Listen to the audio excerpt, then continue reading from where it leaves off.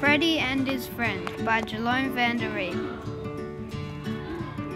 This book is recommended for 5 to 6 year olds. Adults will enjoy it as well.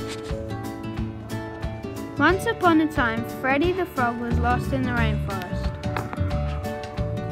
Freddy was hopping past a big tree when a beautiful snake came out of the shadows. "Hello there, should we be buddies?" hissed the snake. "Sure, but I'm lost," said Freddy. "I'll help you out," answered the snake sneakily. "So, where is your house?" said the snake. "It's near a very big tree," came the answer from Freddy. Freddy was looking through some bushes when he saw a quick shadow behind him. Freddy saw his new snake friend with his mouth wide open. "What are you doing?" exclaimed Freddy. "Hiss," hissed the snake. Whoosh! All of a sudden, Freddy's dad came in with a samurai sword and saved Freddy from the terrible snake, and they lived happily ever after.